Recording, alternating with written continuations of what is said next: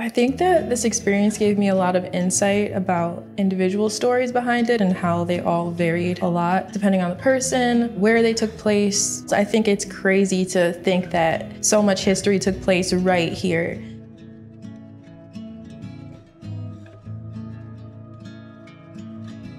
My biggest takeaway is that what we learn in school is not the full picture, and that we need to learn the full picture so that we can learn from this history.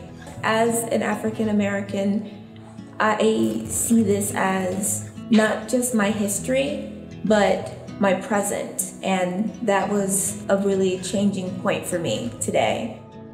This place with a cataract house is really just one piece of the many systems that happened. Like, it was a lot of contributors to the Underground Railroad other than Harriet Tubman. Growing up, it was always Black people waited to be freed. It's a lot of Black people that helped themselves, way more than we will ever know.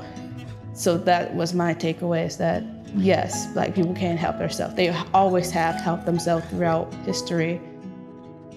What I really loved from the trip to the Heritage Center was the perspective it showed on the people associated with the Underground Railroad. To see the contributions of all the individual people and who really made this happen, it's very humbling. I relish this opportunity to be able to learn and discover more than I had ever really had any perspective or insight on. Niagara Falls is in our backyard, and I've been there so many times, but you don't realize all of the history that's connected to Niagara Falls.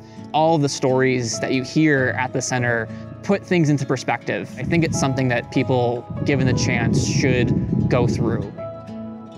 I think the biggest takeaway for me was learning how history is connected to what we see today, and how it's really ingrained in a lot of our institutions and systems and things like that.